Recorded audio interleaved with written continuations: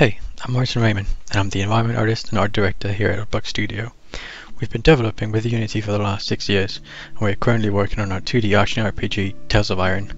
Previously, we worked on our first game, The Lost Bear, which was a 2D VR platformer for the PSVR and Oculus Rift, which was also developed using Unity.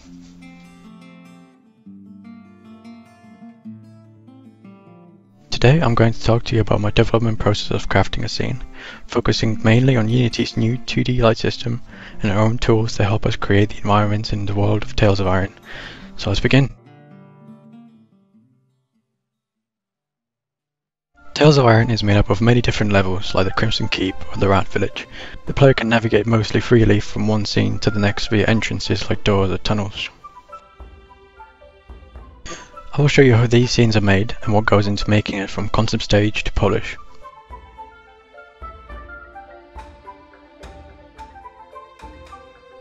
Every scene creation begins with the Collider tool, which Jack, our level designer, places as the foundation of the level. It creates boundaries for the player, gives a general shape of the scene, and it is the surface that the player walks on.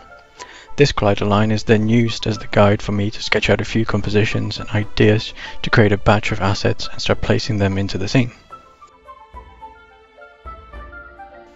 But before assets can be placed, the scene needs to be set up with our light and layer sorting tool that Matt Taylor, our lead programmer, made for us. The objective of this tool is to be able to easily manage the sprite asset sorting ordering and the lighting of the game. This is crucial to handle for Tales of Iron as we build our levels with great detail, using a large quantity of separate sprite assets to create parallax levels. We achieve this by dividing the section into multiple subdivision layer categories, like foreground, midground and background. Once we have defined our layers, this tool will then gather all of the sprite renderers in the scene section, which you can then sort from closest to furthest based on the Z depth of each asset in the level section. Once this list has been generated, the tool will then begin to assign sort order values in a linear fashion through the list. This ensures that no asset that is behind another will render in the incorrect order. Once this step is completed, the tool will then begin to assign a layer based on the previously defined subdivisions in the scene. This is used to define which sprite renderers should be affected by which specific 2D light. These two processes combined helped us create large, detailed parallax levels with specific lighting scenarios per layer.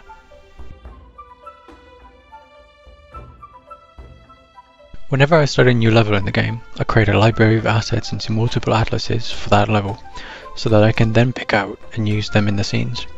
Having assets tied to specific levels greatly helps with optimization. Atlases are divided into categories like rocks, trees, and small assets. So first, I usually start with placing the midground assets, to basically outline the colliders and reinforce the surfaces of the scene. I then place a few assets into the foreground and background so that I can set up the light tool to work properly. After that, I continue with placing the big assets like trees, rocks and hills to create a good composition, and then add smaller and smaller details. With each pass of assets, I push the sort button in the light tool and assets get properly assigned and rendered at the correct depth. Placing assets is sometimes like a big 3D puzzle. It can be challenging trying to find the right shapes to create the scene and composition I have in mind while making it readable by the player. I try to make each scene unique from one another. This helps in navigating the world as hopefully each scene becomes memorable with unique landmarks or assets.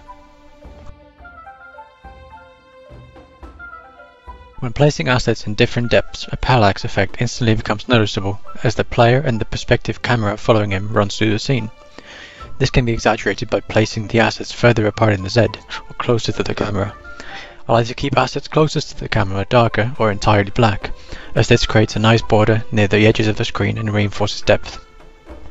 Another great feature of our light tool is that it instantly creates artificial depth by fading the color of each subdivision layer as it goes back near the horizon. With our light tool, I can adjust the density and also set the global light color and volume of that fade. This creates a nice optimized illusion of a fading horizon and atmospheric fog. This combined with the latter added lights and particles can create drastically different moods in the scenes.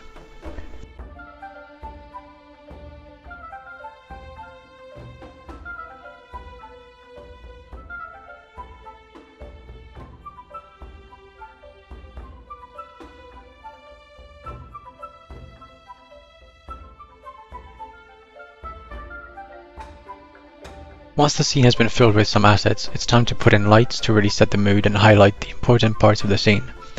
This is why I started using the new Unity 2D lights, as they fit straight into our custom light tool workflow.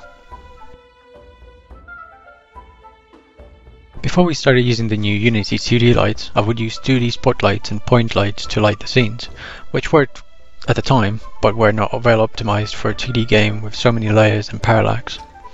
We adapted the 2D Unity light system to fit the purpose of a multi-layered parallax 2D game. Each 2D light will determine its own layer based on its Z depth in the scene, using the manually defined subdivision layers previously mentioned to determine which layer it belongs to. Or I can manually set which layer the 2D light will affect.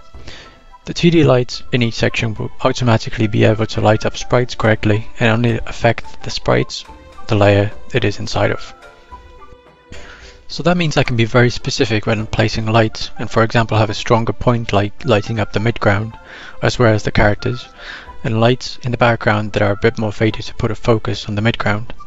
That was not possible before with the 3D lights, as they did not recognize the individual layers and would light up the entire parallax level at once. There are many different ways I can use this layered light system. For example, I can create cool silhouette scenes where I place a light in the background and assign it to only affect the background layers, and then only have very dim light in the midground and foreground layer. Or I can have a light behind a window or a doorway to create a nice atmosphere. There are mainly 3 different light types that I use: point light, freeform and sprite. The point light is the most used because it's basically just a 2D circle that I can quickly place around to highlight important assets or create artificial shadows. The point light is great because it's so versatile with its options.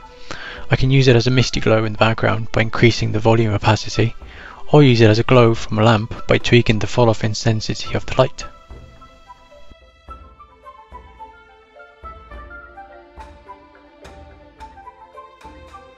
Another light type that I use is the freeform light. That one I mainly use when wanting to put a strong light source on a specifically shaped asset, like a window. I can just trace the shape of the asset, tweak the fall-off and set the light on the exact depth of the asset. That will make it look like it's emitting light. The other light type is the sprite light, which allows me to set a specific asset to project as the light itself. I mainly use this on light beams that have a textured light source. This can be placed and rotated in the scene to show the light coming from different angles. With a combination of different light types, I can create scenes where the characters can pass through the light and be illuminated in interesting ways.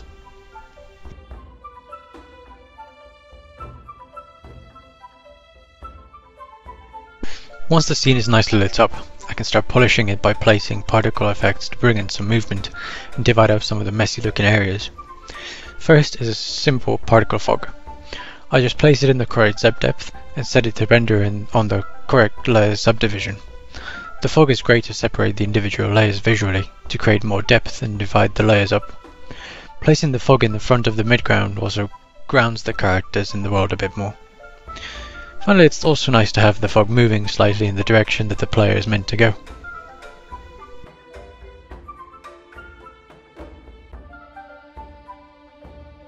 Next, I usually add some atmospheric effects like dust specks, rain or falling leaves, depending on the scene.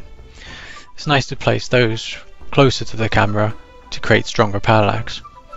The rain effect is a combination of falling water droplets and a particle of animated water splashes placed on the ground. These particles, like almost every other asset, is designed its layers so that it looks right with the parallax.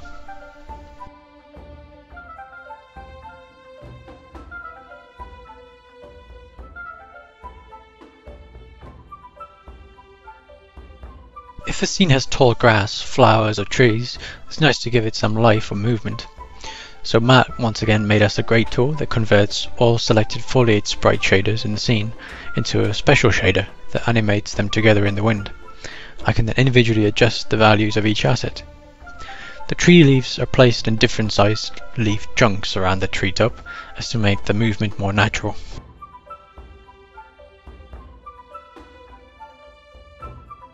Finally, the scene is tied together with some color processing and a vignette. I use our custom tool to draw a box over the area of the scene that I want the post-processing to affect. I can just drag it over the entire scene, or have multiple different ones in the scene that blend as the player is walking through. This, with a combination of the differently coloured lights and fade colour, can create different atmospheres for the levels. When a scene has multiple different states, like day or night, I create a folder in that scene with all the lights, assets, filters that get turned on or off in the game.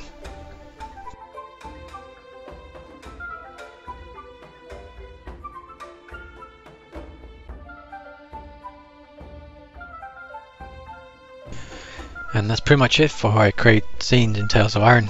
I usually go through 1, 2 or 3 passes polishing the assets, placement and everything until I'm happy with the scene and everything is readable and nice. And that's everything. Hopefully you've gained some insight into Unity's new 2D light system and how it can be used to create interesting and atmospheric scenes within your game. Unity also has a demo scene available for download, which will allow you to get your hands on the new tools. We always love to hear from you, and if you want more information on Tales of Iron and our development process, then please follow us over on Twitter at Oddbug Studio. Thanks for watching and have a great day.